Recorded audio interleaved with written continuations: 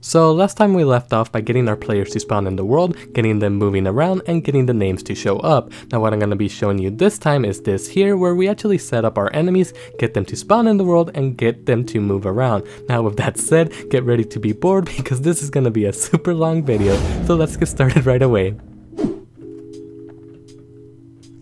So the first thing we want to do is we actually want to add a new scene, and this is going to be our enemy scene. So we're going to start by adding a kinematic body 2D, and we're renaming it to enemy. Then as a child of the enemy, we're going to add a sprite node. As another child of the enemy, we're going to add a collision shape 2D, and as another child, we're going to add a area 2D. Then with area 2D selected, we're going to rename it to hitbox. Then, as a child of the hitbox, we're actually gonna go ahead and add a collision shape 2D. Then I'm simply duplicating the hitbox and renaming it to hurtbox. And I'm also gonna rename the hitbox with a capital B just to be more consistent. And then, with our sprite node selected, we're gonna go down to our sprites and select the square.png and click and drag it into the texture field of our sprite node. Then we're gonna go over to canvas item, and then we're gonna select self-modulate and change the color to red. You can set it to whatever color you want. Then with the collision shape 2D selected, we're gonna add a new rectangle shape 2D. Then we're gonna zoom in, and I'm gonna turn on my snapping and my grid, and I'm just gonna resize the collision. Then I'm going to click on the drop down here for my collision shape and click on copy, and then I'm going to select the other collision shapes from my area 2Ds that I added, and I'm simply clicking on paste. So do this both for the hitbox and the hurtbox. And that's pretty much our enemy setup. So with that, what we actually want to do now is actually save it, and we're gonna save it in a new folder called enemy with lowercase, and then we're gonna make sure that the file name is also lowercase. So we're just doing this to follow Godot styling guide. Then I have to actually go to my world scene, so go and open your world scene, and then we want to add as a child of the world, we want to add a node, and we're simply renaming it to enemies. Then we're also going to add another normal node as a child of the world, and in this case it's actually going to be called enemy spawn. Then that's pretty much does it for the setup of our world, besides the position 2Ds that we're adding as childs of the enemy spawn. So go ahead and add a position 2D as a child of the enemy spawn, and then simply do Ctrl D to duplicate a bunch of the position 2Ds and then move them to wherever you want in your map, and these are going to serve as your spawn points for your enemies. And that does it for the setup of our world. Now we actually want to go into the script, and for the script we want to start off by doing a variable. So we're going to do var possible, and we're going to call it possible destinations. So the possible destinations, we're actually not going to actually declare a value for it yet. We're going to do it later on in the code, and then we're just specifying some onReady var variables.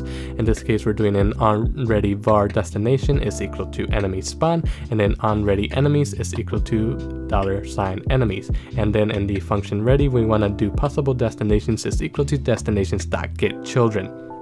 And then we actually want to set up a remote function that our server is going to call to actually spawn the enemies in our world. So in this case it's going to be remote function spawn enemy, and then we're passing the index and enemy name parameters to it.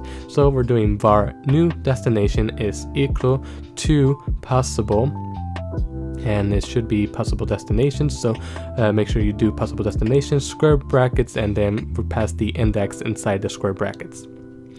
Then what we want to do is we actually want to do another variable. So we're going to do var enemy, and this should be our enemy instance. So we actually have to set up a constant.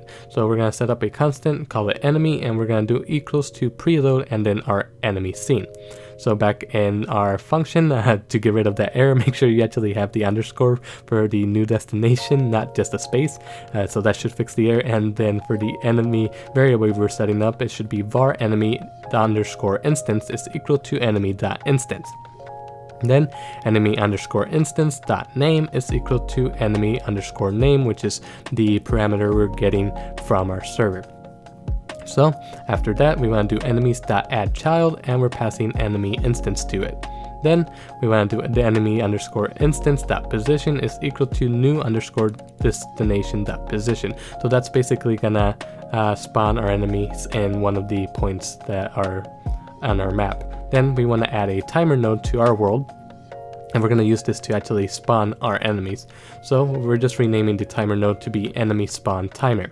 Then with the timer selector, we're going to node signals, and we're connecting a timeout node to the world, or a timeout signal to the world. And inside the timeout signal, we're going to do an RPC ID call to the server. So we're specifying the server with 1, and we're calling the spawn enemies function on the server. Then I'm just giving some spacing to the functions, and just to make it more clean. Then with the timer selected, we're going to inspector, and then we actually want to set it to be auto load. So go into the inspector, turn on auto load, and set the wait time to whatever you want. In this case, I'm setting it to 3 seconds, so an enemy is going to spawn every 3 seconds. So now on my server, what I want to do is I actually want to add my enemy scene. So I'm just adding a new scene, and in this case it's just going to be a 2D scene, and I'm just renaming it to enemy, the same as I did on the client side. Then I'm simply saving it in a new folder called enemy, same as in the client. So make sure that it has the exact same path and the exact same name when you save it. And that pretty much does it for our enemy for now. Then we want to go to our world scene, and we want to add a node. And this is going to be the enemies node that we have on our client as well. So that's where we're going to be spawning the enemies on our server. Then in the world, or in this case it's called game state, gdscript, we want to start by specifying a const, and in this case it's going to be enemy is equal to preload, and it's going to be our enemy scene, pretty much the same as in our client. Then we're setting up the remote function that we're calling from our client. So remote function spawn enemies. Inside this function we want to do var enemy underscore instance is equal to enemy instance. So it's going to be pretty similar to our clients. So after that line, we want to do var idx is equal to randi mod 4, and you can control click on randi to see what it does. It gives you some examples of what the output would be, but it's basically used to give us a random integer. So then we want to do enemy instance.name is equal to str, and before I do anything, I want to set up a new variable called var enemy underscore count is equal to 0.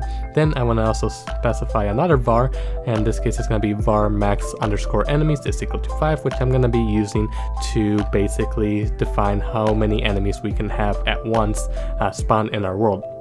And then in the str we want to pass the enemy count, and then we want to do an if statement. So in this case it's going to be if enemy count is less than max enemies, and then inside the if statement we want to do enemy count plus equals to 1. And then before I do anything, I want to set up a new unready var, and in this case it's going to be enemies is equal to $enemies. Then back in the if statement we're going to do enemies dot add child, and we're going to add our enemy instance. Then I'm going to do an RPC call back to my clients, where it's going to be calling the spawn enemy function on our clients, and we're passing the index and the enemy instance.name to it. And we're getting an error here because it should be max enemies, not mac enemies, so make sure you didn't make a typo there. And if we run everything, as you can see, we should actually get our enemies to spawn. And there we go, our enemies are actually spawning, which is pretty great. Now they should spawn in 5 different enemies, and the reason you only see 4 is because we actually don't have any movement right now, and the enemies are kind of stacking on top of each other, but there are actually 5, so just trust me on this, even though you can't see it. So if we actually move our other player around, you can see that the enemies did actually spawn in these exact same positions. Now, back in our client, we're going to actually set up our enemies to actually be able to move. So, in order to do this, I'm going to add a enemy script to my enemy. Make sure it's, actually saved in the enemy folder. And then I want to start off by adding a const, and it's going to be called max speed is equal to 80. You can set it to whatever value you think feels best. And then I'm making a new variable called motion is equal to vector2.0. Then var position underscore players, and then var target underscore players. And we're gonna define these later on in our code, so don't worry. Then I want to do onReadyVarPlayers is equal to get underscore tree dot get underscore root dot find underscore node, and I'm passing players inside the parentheses of the find node, or whatever you call the node that you're actually spawning your players in. And then I'm passing true and false to it. You can control click on find node to read up more on what it does, but basically I'm passing recursive as true and own as false. Then I want to set up another onReady var, and in this case it's going to be world is equal to get underscore tree dot root dot get underscore node, and we're passing our world to it. Then I want to set up a function ready. Inside the function ready, I want to do possible players is equal to players dot get children. Then I'm doing target underscore players is equal to possible underscore players square brackets, and I'm passing 0 inside the square brackets. Basically what I'm doing here is I'm getting the children of the players node, and then I'm assigning the target player as the first player on inside that node. So then I'm doing function underscore physics process delta. Inside this physics process delta function, I'm doing var players underscore direction is equal to target underscore players dot position, and I'm actually changing target players to be target players since it makes more sense than target players. Then I'm just subtracting the global position from the target player dot position, and I'm doing dot normalized on it so that the enemies don't move faster when they move diagonally. Then I'm doing motion is equal to motion dot move towards, and then inside the parentheses I'm doing player underscore direction times max speed comma 300 times delta, and actually I'm gonna make a new constant and call it acceleration, and we're gonna set it equal to the 300. Instead of hard coding 300 there, we're gonna do acceleration instead. Then I want to do move and slide, and we're going to pass motion to it, and we're actually going to do motion is equal to move and slide. And we should actually get player movement if we actually run this now. So if we run everything, such as our server and another instance of the game, our enemies should be spawned in and should actually be moving around. And as you can see, they are actually in fact spawning and moving around now. Now, as you notice, they're only chasing this player here, and that's because that's how we actually set it up in our code. It's only chasing the player that's the first child of the player's node that's in our world. And as you can see, it won't actually do anything right now with the other players. It won't chase it at all, and it actually can't kill the player at all. We're going to add that functionality later, but for now we actually have them moving around. Now, let's actually make it so that we can actually randomize which player the enemies target. So, in order to do this, in the ready function, I'm going to do an RPCID call to the server. So RPCID 1, and we're calling the select target function on the server. Then I'm going to set up a remote function, and in this case it's going to be remote function select underscore player underscore target, and then I want to pass the index, so IDX, into it, and then we want to do target underscore player is equal to possible underscore players, and we're passing the index to inside these square brackets. Now on our server side, in order to actually get the code to work on our client, we want to add a new script to our enemy scene. So go ahead and add a enemy script to it, and then in the actual script you want to do onReady var players is equal to get underscore tree dot get underscore root dot find underscore node. So it's basically the same thing we did on our client. So we're getting the players node, we're passing true and false to it as well. Then we want to specify a function ready, and inside the function ready we want to do randomize, just because I don't remember if we've actually done this before or not, so just to be safe we're doing it here.